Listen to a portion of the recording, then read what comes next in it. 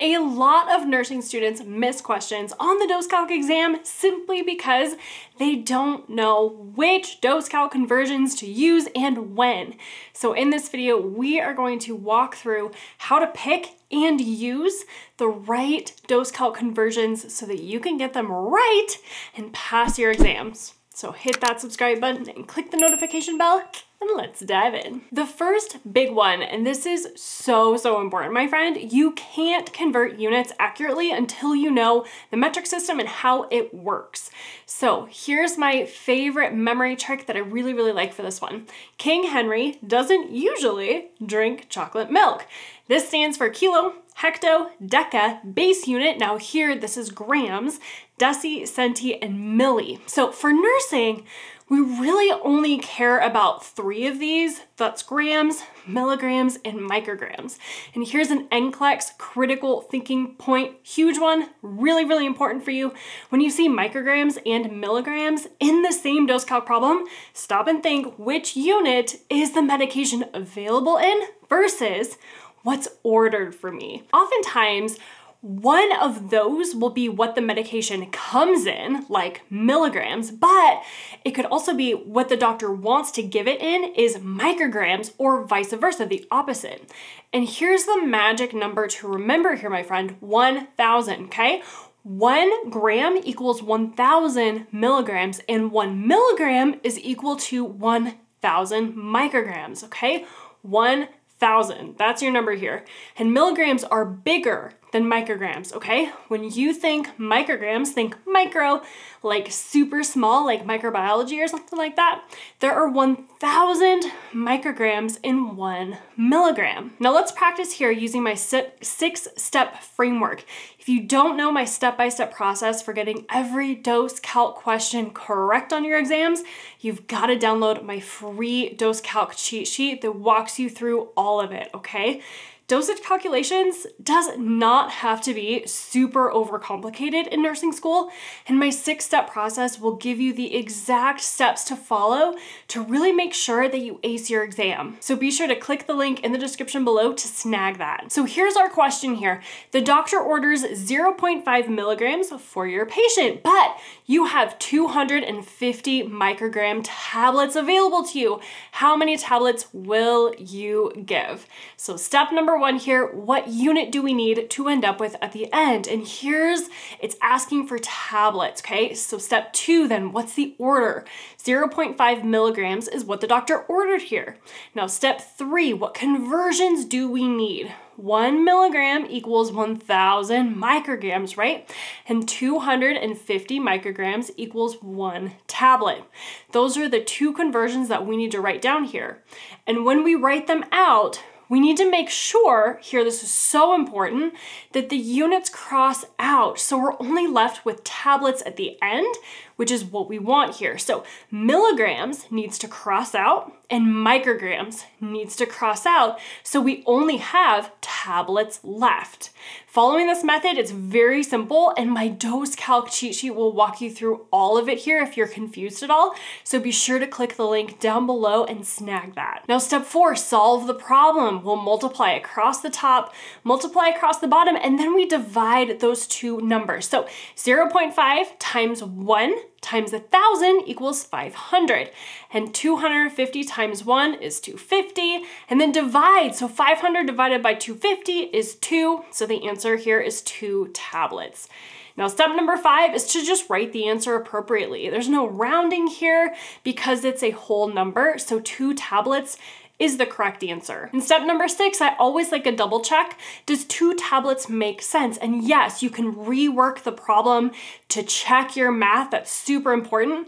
And a big NCLEX tip for you here is if your final answer seems way too big or way too small, check your conversions, okay? Did you move the decimal to the right place? Did you set up the equation properly so that all the units cancel out? And did you multiply and divide correctly? Those are really the 3 big areas where I see students really get stuck. So always do a double check. It really could save you on the dose calc exam. Now the second tricky dose calc conversion is pounds to kilograms. And you've heard this a gazillion times. This is the conversion that will make or break your pediatric and your critical care dose calculations. The magic number here is 2.2, okay? Remember, 2 and 2. There are 2.2 pounds in 1 kilogram. So 1 kilogram equals 2.2 pounds. So let's use this 6-step framework with a weight-based dose calc question here. So here's the question. Your patient weighs 154 pounds and the doctor ordered 2 milligrams per kilogram. How many milligrams total will you give to this patient? So step number 1, what unit do we need at the end? Well, here we need milligrams total dose. Now step number 2, what's the order? 2 milligrams per kilogram for a 154 pound patient is what the doctor ordered. Now step number 3, we have to look at what conversions we need. 154 pounds needs to become kilograms. And our conversion is 1 kilogram equals 2.2 pounds, right? Then multiply by 2 milligrams per kilogram. Then step 4 is to solve the problem. We're going to multiply across the top, multiply across the bottom, and then we're gonna divide those two numbers. So we've got 2 times 154 times 1 equals 308. And 1 times 1 times 2.2 equals 2.2. And now divide, so 308 divided by 2.2 equals 140. Now step number 5 is to write this appropriately, so 140. Milligrams, it's a whole number, so there's no rounding here, so we're good to go. Now step number 6 is to double check. Always double check your work, rework the problem to make sure that you lined everything up correctly and did the math correctly. And this super important NCLEX tip here is if a problem gives you a weight-based dose calc, like milligrams per kilogram, but the weight that the problem gives you is in pounds, your first step is always to convert the weight to kilograms so that you don't forget. It will just make the rest of the problem go a whole lot smoother for you. And I have a whole bunch of other videos actually that walk you through dose calc conversions and weight-based calculations. So I'm gonna link those in the description below for you so that you can really go through those and get as much practice as you need so you can build your confidence with solving those weight-based type problems. Now the next tricky dose calc conversion is grains. And these can honestly be so frustrating, and you'll see why in just a second. These show up because some old school medications still use the apothecary method or system. So here's what you need to know about this. The magic number here is 60 milligrams equals 1 grain for most medications, but here's the thing, my friend, here's the kicker. Some medications like aspirin and Tylenol specifically use 65 milligrams equals 1 grain. Like what? So when I do dose calc conversions, personally, I usually use 65 milligrams to 1 grain because that's typically what the question is gonna be asking you for. Aspirin and Tylenol, but just know that sometimes it can also be 60. So that's the frustrating part here. So here's your NCLEX strategy for this. If the problem doesn't tell you which conversion to use, go with 60, okay? Go with 60 milligrams equals 1 grain. But if it mentions aspirin or Tylenol, acetaminophen, or iron, okay, think 65. So here's our question here to practice. Your patient gets phenobarbital, 1.5 grains. How many milligrams is this? All right, so step number 1, what unit do we need to end up with at the end? Milligrams, because that is what the question here is asking us for. And then step number 2, what did the doctor order? Now the patient is getting 1.5 grains here, okay? Now step number 3, what conversions do we need to get from those grains to milligrams? So 1 grain equals 60 milligrams here because this is not talking about acetaminophen, aspirin, or iron. So the conversion is 60 milligrams to 1 grain. Step number 4 now is to solve the problem. We'll just multiply across the top, across the bottom, and then we will divide those two numbers. So 1.5 times 60 equals 90, and 1 times 1 equals 1, and then divide. So 90 divided by 1 is 90. So the answer is 90 milligrams. And then step 5 is to write the answer appropriately, okay? Rounding rules and decimals. So there's no rounding here again because it's a whole number. So that one is pretty easy. No rounding rules, no decimals to move. And then step 6, double check the math and make sure you set up everything correctly and all the units cancel out. So here's a key critical thinking tip for grains. Always double check them, okay? Because that conversion is not easy. It's not intuitive. As the base 10 metric system that we're used to, you need to make sure really that you're using the right conversion. It's either gonna be 65 or 60 milligrams per grain. Now this next one trips up so many nursing students, so let's walk through it. Here's what you need to know. The magic number here is 60 minutes equals 1 hour, right? There are 60 minutes in 1 hour, right? That is not the tricky part though, my friend. The difficult part here is knowing when to use this conversion.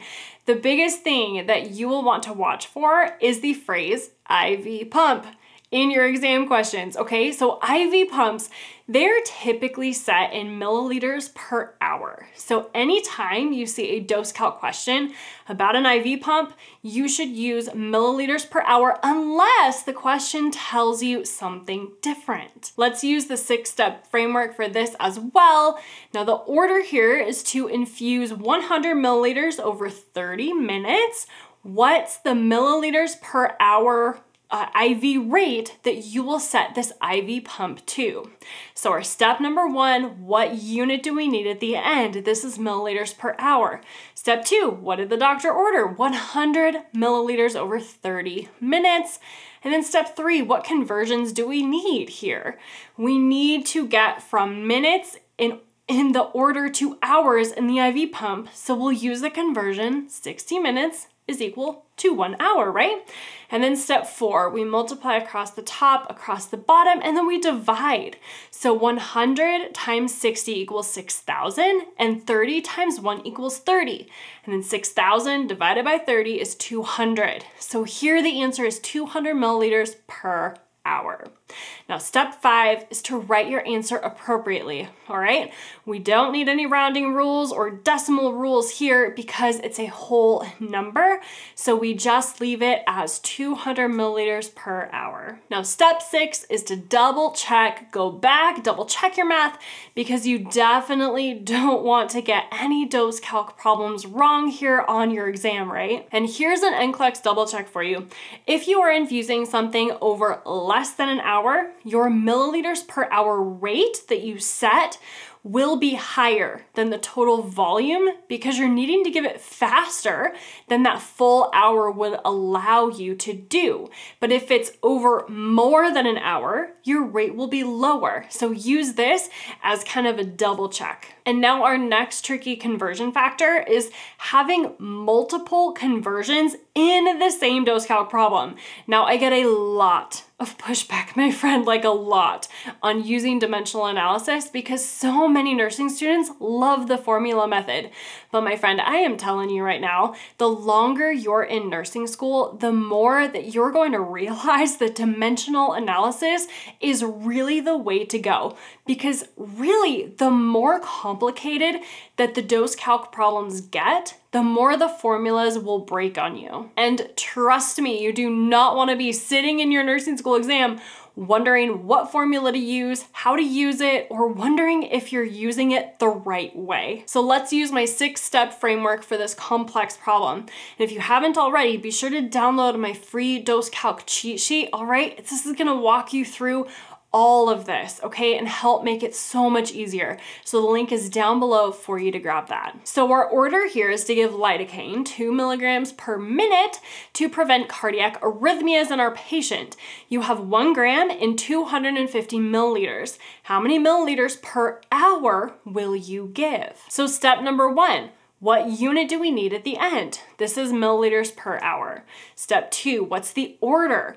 2 milligrams of lidocaine per minute is the order. So that's what I put there on the left. Now, step 3, what conversions do we need? Well, the question says the lidocaine solution comes in 1 gram per 250 milliliter solution. So that will go here in our conversions. Then 1 gram equals 1,000 milligrams, right? And 60 minutes, of course, equals 1 hour. Now, step 4 is to set it up, multiply across the top, across the bottom, and divide those two numbers. So 2 times 250 times 1 times 60 equals 30,000. And 1 times 1,000 times 1 equals 1,000. And 30,000 divided by 1,000 equals 30. So the answer here is 30 milliliters per hour. Now, step 5 is to write the answer appropriately using the correct zeros and rounding rules. Now, the answer here is 30 milliliters per hour. So there's no rounding that we have to do. We don't need to add or take away any zeros, nothing like that. We are all good here. Now, step 6 is to double check. Units cancel correctly. Okay, milligrams cancel out, minutes cancel out, and we end up with milliliters, okay? We're good to go. Now, NCLEX critical thinking point here for you. Look at your units, okay? Do they cancel correctly? Milliliters is on the top, milligrams cancels out, minutes cancel out, and you end up with milliliters per hour. So this is perfect. Now, here are my top 3 dose calc conversion tips, and I also have some big NCLEX tips to watch for in just a second. So number 1, never do conversions in your head, my friend. Your brain will totally play tricks on you when you are under pressure. So write every single step out, or you likely will miss something. Then number 2, be the unit police, okay? Be obsessed with the units, all right? Write them out with every number. Make sure that they cancel out correctly. The units don't lie. And then number 3, use reality checks and ask yourself, does this answer actually make sense for this question? If you're converting from a bigger unit to a smaller unit, your number should get bigger and vice versa. Now, here are my top NCLEX tips for surviving dose calc questions on your exam. Tip number 1, if you see micrograms, slow down, okay? These problems are testing your attention to detail with your decimal placement. So make sure that your decimal is in the correct place. Now, tip number 2 for the NCLEX is weight-based calculations. These are huge to know. Anytime a question is asking you to convert pounds to kilograms, that is your cue that this is a weight-based question that they're asking, and they're testing you on safety.